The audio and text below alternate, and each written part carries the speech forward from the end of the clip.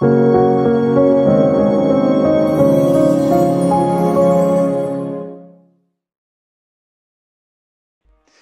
hello and welcome to another episode of Real Estate Investing with Jay Conner. I'm Jay Conner, your host, also known as the Private Money Authority. And if this is your first time to tuning in, we want to give you a very, very special welcome to coming on to the show. Wow, we are almost to 200,000 downloads and listens, and we just launched about a year ago. And so we're mighty excited to how well everybody is following along. And if this is your first time in, or you haven't done it yet, if you're on iTunes, be sure and subscribe, rate, and review so you don't miss out on this content going forward. Also, that applies on Google Play. You may be watching on one of our YouTube channels. Be sure and subscribe there as well. So if you're brand new to Real Estate Investing with Jay Conner, we talk about all things real estate, single-family houses, commercial, land, self-storage, you name it, we talk about it. The reason I'm known as the Private Money Authority is because when I started in this business 16 years ago, I was relying on the local banks to fund my deals. But then just a few short years into it, I got cut off with no notice like everybody else did back in 2008 and 2009. And I was introduced to this wonderful world of private money, which does nothing to do with local banks or mortgage companies. So I've got a free gift for everybody that's tuning in here to the show.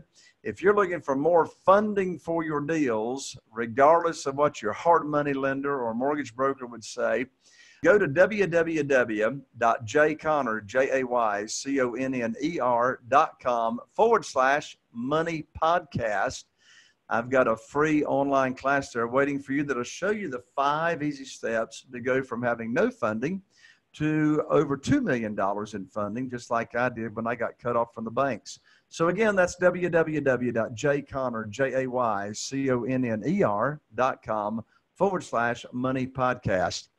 Well, if you've been tuning into the show for any length of time, you know that I have just amazing experts and guests here on the show that pull the curtain back and reveal the knowledge that they have on very specific areas as relates to real estate investing. We talk about how to find deals. We talk about how to get them funded. We talk about how to sell them fast. Talk about how to automate your business. And today, my guest and expert is bringing a strategy here to this show, unlike any other guest that I've had here on the show before. So my guest, he and I are in a high-end mastermind group as well, and his name is Yon Regan. Let me tell you just a little bit about Yon before I bring him on. He's a native of Texas and Oklahoma, just like my wife, Carol Joy.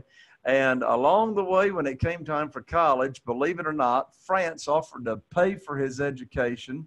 He went over there. He got educated in my lands. He's got degrees in physics and mathematics from France. And what he's bringing here to the table today, folks, is very, very new, at least new to me and my audience. And along with that, what you're going to be able to do and learn is about what's called cost segregation.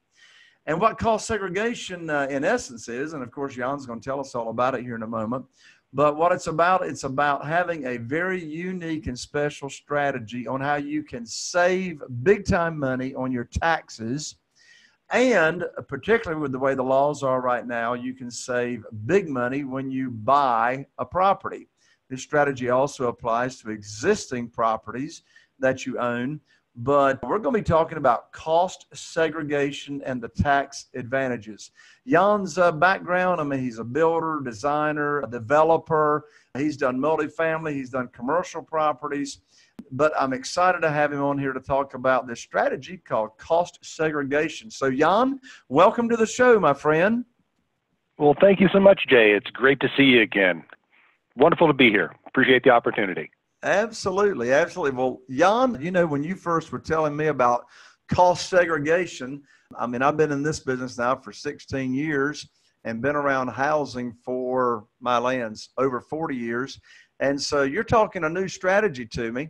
And so first, let's just go ahead and dive in, Jan, and tell everybody, what in the world is cost segregation and what does that mean? And how does that apply to us as real estate investors? I appreciate the question, Jay. That's really good. You know, about 5 years ago, it would have been a much easier question to answer than it is today. But having said that, you know, the central thing about cost segregation really is this basic idea, this basic concept that it's really not how much money you have coming in the door, it's how much you keep at the end of the day. And one of the things that I grew up with was if you pay attention to the little things, the big things will very often take care of themselves, taxes being one of them. My dad was a tax guy, and he actually was the comptroller of a major oil company. And his attitude was, if the government offers you a deduction to reduce your taxable income, you take it because you want to pay as few dollars as you possibly can to the IRS. And that's really what this cost segregation thing is all about. So normally what happens is you go out and you buy a property, or you build one, or you acquire one somehow. And if it's a residential rental property, you wind up depreciating that thing over 27.5 years. If it's commercial property, it takes you a wonderful 39 years to get all the tax benefits of having invested all that money. And so I don't know about you, but I would really rather not take 30 or 40 years to get all my tax benefits. Well, it turns out that back in 1996, there was a big tax court case, and I won't get into the weeds unless you really want to go there, but there was a big tax court case where the U.S. tax court sided with a company that argued we should not have to take 30 or 40 years to get the tax breaks out of all of our property. Some of the things that are in this building when we buy it, we should be able to depreciate over 5 years or 7 years or 10 years, something a lot shorter than this 30 or 40 years. And to make a long story short, the court agreed. So what this cost segregation stuff does is identifies everything in a property that will qualify for that preferential treatment. And what that means today for most properties is if I go out and I buy something, chances are I'm going to have somewhere between 20% on the low end and maybe as high as 40 or 45% on the high end of what I paid for that building being something I can deduct right now here today. So to put some numbers on it, I go buy a $100,000 house, I should be able to get a $30,000 deduction today under the current tax rules. And that's just for $100,000. Is that in contrast to where it was going to take, 20 or 30 years without using the cost segregation strategy? That's correct. If you do nothing, if you go buy a house, as a rental property, maybe you're somebody who's just getting started. You want to go buy this rental property. So you go buy yourself a house, you fix it up and you do whatever, and you pay some amount of money for that thing. So the way things are set up right now is if you do nothing, you're going to depreciate that house over 27.5 years. Right. So, just take whatever you paid for the thing, divide it by 27.5, and that's your deduction. So you'll take that amount off of your taxable income every year. If, on the other hand, you go do one of these cost segregation studies, and I should probably interject here, they're not all created the same, so you do have to watch what you're doing. But if you do one of these things, you're going to identify certain parts of that house that will actually qualify as personal property, other parts that will qualify as land improvements, and under the current rules, everything you identify that falls in those two buckets, you can take a deduction on today. So like I said, if it's a $100,000 house, you should wind up with something approaching 30%, or $30,000 would be a deduction. If it's $1 million commercial property, that's a $300,000 or a $350,000 deduction. So as you can see, that's a pretty major deal pretty quickly. I'm getting bigger deduction than I probably have into the property to begin with. That's amazing. Do most CPAs know about this strategy and know how to employ it? Good question. Depends upon what part of the country you're in. And I would say, generally speaking, most CPAs have heard of it. And there are some who implement it on a fairly regular basis. But there's a lot of misconceptions. People think it costs too much, or they really haven't evaluated what the pros and cons are, or they're dealing with just some really endemic kinds of belief systems that just turn out not to be true. I mean, as I said, this thing really came into existence in 1996, so it's been around for 23 years. It's been tested over and over and over again. This is not some kind of loophole thing or some, smoke and mirrors types of plan. It is a very legitimate tax strategy, which, quite interestingly, has evolved and become even more advantageous over the years. So where it used to be, we were doing this only to get these shorter depreciation periods on some portion of our property. There are other advantages today that a lot of CPAs, frankly, are not aware of. Or maybe they're not set up to go through the process with or for their clients. This is true. Or they don't know somebody who can do it. It's a highly technical exercise, and so they may not feel comfortable. Or they could be just like one of my early accountants. I remember asking him when I first found out about cost segregation what our role was, what he saw our position being. And he said, quite frankly, Yon, my job is to keep your tail out of jail. And I said, no, wait a minute. I appreciate that. But if you come up with strategies that will help my business enterprise, you're going to bring them to me, right? And he said, no. That's not my job. And I was very shocked and surprised to hear that. He did not see himself as being an advocate or somebody who was kind of my partner to advance my business interest. He saw it simply as, I fill out the tax form, I make sure you cross the T's and dot the I's, and that was all he saw his job as being. Now, if I brought it to him, sure, he would give me his opinion, but it was up to me to bring these ideas to him, not the other way around. And fortunately or unfortunately, I have found that to be the dominant attitude or position, I should say, of the CPAs that we see around the country. That makes sense. So let's start with buying a property, okay? We're buying single-family houses all the time. Of course, we deal in commercial as well. So, for example, as of today, I've got 2 houses that I'm looking to purchase. I got one down at Emerald Isle that's got an after-repaired value of $750,000. Got another one here in Morehead City. It's got an after-repaired value of $350,000. So first I want us to have a conversation here for a moment about purchasing single-family houses. So I close on these houses next week. What's the process for me, being brand new to cost segregation strategy and world?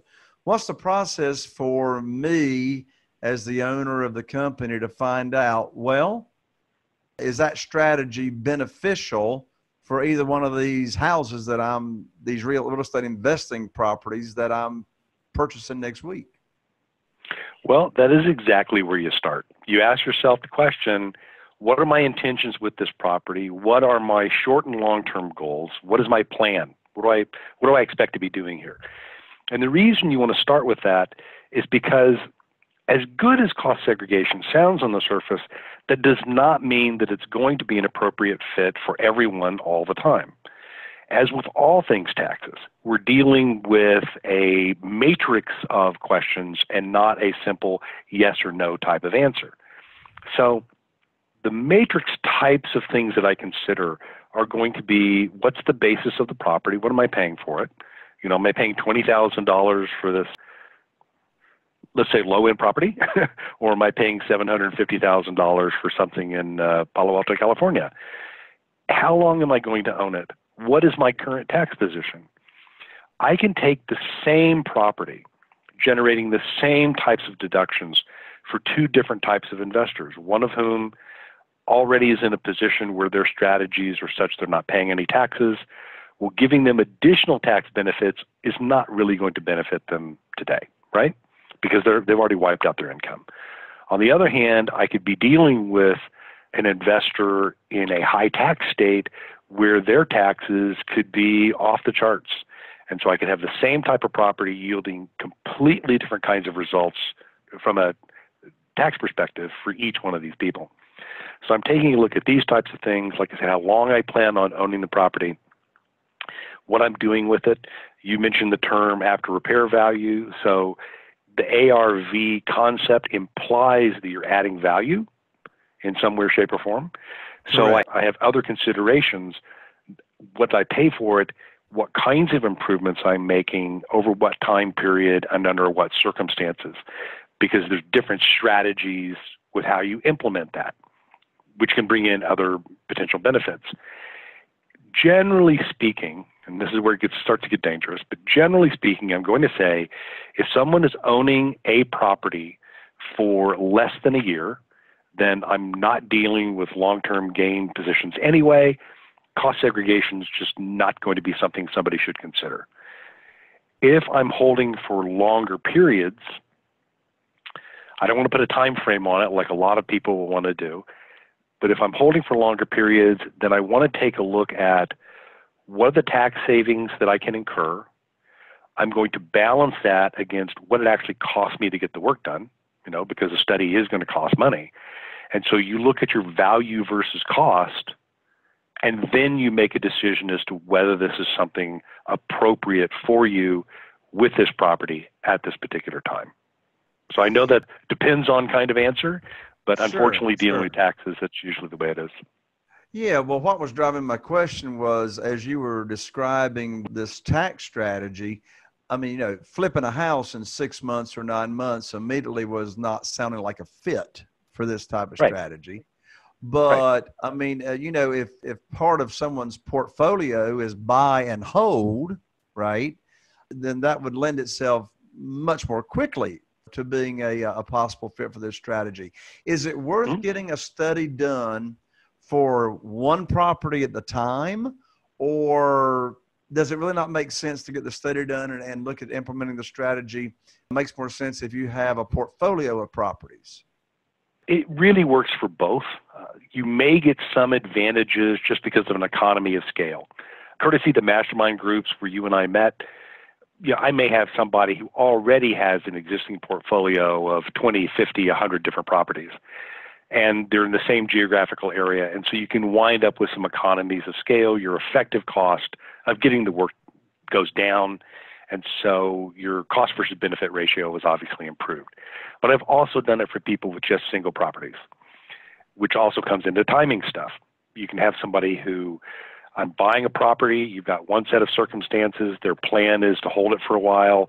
I may have somebody who's owned a property for 10 years, or they could have inherited it 10 years ago for that matter. And so you can still do this type of work on those types of properties.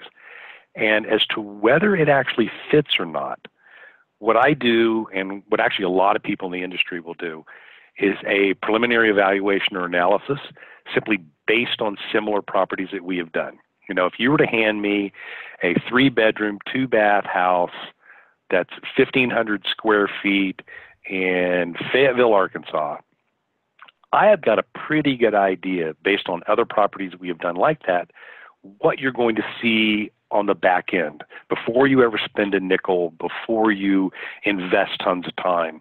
You're going to have at least a minimum idea of what to expect, as well as a firm figure of what it costs. And so I always recommend a plan for the worst, pray for the best kind of evaluation. Good advice. So if I know, I've got, here's my worst case scenario, here's what it costs for my worst case scenario, and I make my decisions based on that, high probability of success. If, on the other hand, I'm shooting for the moon, I don't know what my costs are, I would say run for the hills. You want to avoid those kinds of things. So single properties, multi-properties, it really comes down to what's your tax position, what your interest is, and how can you use the money to your advantage. I mean, it's something to think about. If I go save $100,000 in taxes and I don't have a bloody thing to do with it, then what good is it going to do me? Stuffing it under a mattress isn't going to help me really. And so if you have somebody who's actively engaged in some type of investment strategy, it can be pretty good. So the bottom line to your question, I think, is evaluate what's in front of you, find out what your potential returns are going to be, what it's going to cost, and then make your decisions based on some sound experience and judgment as opposed to simply guessing. Does that make sense? It does make sense.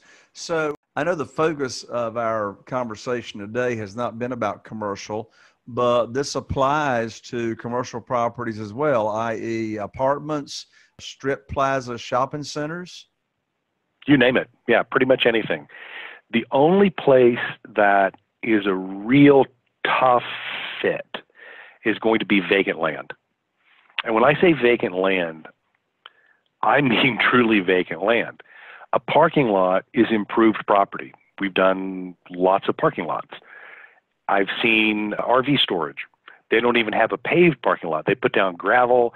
Maybe they fenced the thing in. Even those things can potentially work. So whether it's self-storage or whether it's, I'm trying to think of the weirdest thing I've ever done. I did an NSA facility one time. So you're talking about government security clearance and all that kind of stuff. And so whether it's highly technical on one end or pretty simple on the other end, all of those things are candidates for this type of opportunity. It really comes down to what am I going to get on the back end compared to this long-term depreciation thing to what I would get if I went in Deadwood, and what does it cost me? I mean, ultimately, that's really what I'm looking at. And so anyway, any type of property really will work. Yeah, it's true. We met with single-family houses, but anything will work. All right, perfect. Well, I know you've got a free report to give out to all those that are interested, and the name of the report is Why Cost Segregation. And we've got a special URL link put together for the audience. So everybody, if you're remotely interested in learning and having a property or properties evaluated, single family or commercial, by Yon and his team, you can go to www.jayconner.com/Yon, which is YON. That URL again, it'll be in the show notes as well, is www.jayconner.com/YON. So before we call this show a wrap, Yon, from the time someone would contact you, by the way, if they go to that URL we just gave out, will they be able to have your contact information there as well? Sure. Okay, perfect. So from the time they would contact you, how long would it be for them to be able to determine if they have a property they're looking to buy, or they have a portfolio of properties, or they currently have a property, for you and your team to analyze really what's the turnaround time on them being able to find out if this strategy makes sense for a property or the properties that they have in mind? Generally speaking, I'm going to say no worse than 48 hours. Oh, wow, that's fast. Yeah, as far as the evaluation is concerned, yeah. As far as doing the work, no, it takes a bit longer to do that. Sure. But the evaluation is pretty quick. The only downtimes, if you were to catch me the week before tax filing deadlines of March 15th or April, might be a little bit because people do tend to drag their feet. Right. But other than that, no, I'd say 24, 48 hours is pretty typical. Okay, that's awesome. Well, parting comments, Yon, before we finish up. Joe, I just really appreciate the time that you've offered us, and I hope that we'll be able to serve your audience in any way that makes sense for everyone. It's been a real honor and a pleasure, and I appreciate the opportunity. Thank you. Thank you so much, Yon. And by the way, folks, Yon's company that gives you this analysis and et cetera is Safe Harbor Advisory Group. So again, you're remotely interested in learning how to save a bunch more taxes using cost segregation, go to www.jayconner.com/Yon for YON. So Yon, thank you so much. And thank you, all of you that are tuning in or watching the replay. I'm Jay Conner, the Private Money Authority, wishing you all the best. And here's to taking your real estate investing business to the next level. We'll see you on the next show. Bye for now.